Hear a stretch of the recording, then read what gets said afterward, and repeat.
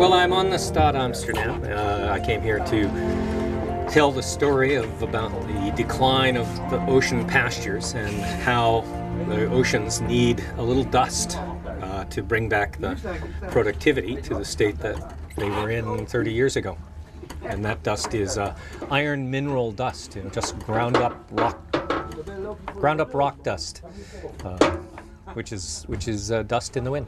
Well, the ocean science community that I'm part of has been studying this topic for more than 20 years and conducting experiments out to sea. And we know that if we put as little as it's almost like putting a teaspoon of our multivitamin iron mineral into a square kilometer of ocean, that's all the ocean needs to come back to health.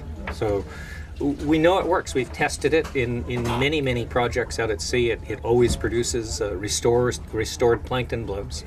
And the plankton blooms are what everything in the sea eats, right? All the food chain, the fish and the whales, everything.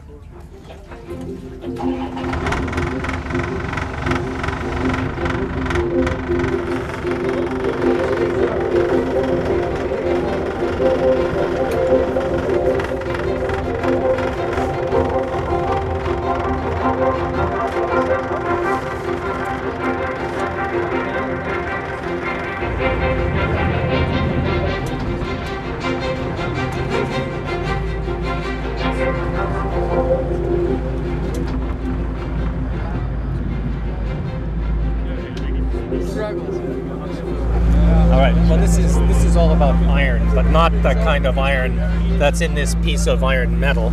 It's about iron mineral dust, right? It's the same material that Mother Nature uses. And the amount of dust that I have in my hand, we only need to put this much dust, right, in each square kilometer of ocean to bring it back to life.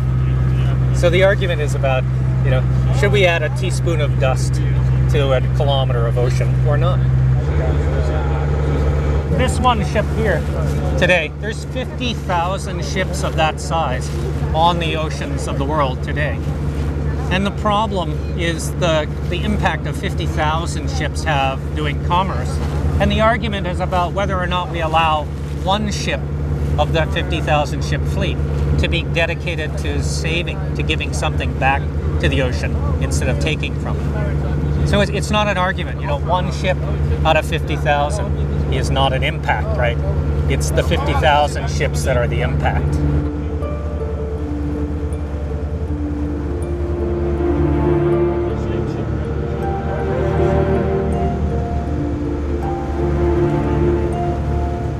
Please wait for standing up and disembarking until we say we're ready. Then disembark one or two at a time and just be careful.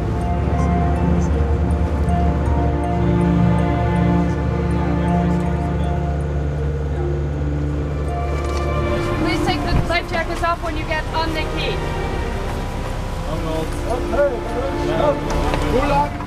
So ultimately this is a story about fish, because the plankton in the ocean is the pasture that the fish graze on. And the problem is that, without the pasture, which is disappearing rapidly, we'll have no fish. So, I'll live out the rest of my life being able to eat fish, but my grandson that was just born this year, he won't be able to talk to his children as I've talked to mine, or take them to a fish restaurant.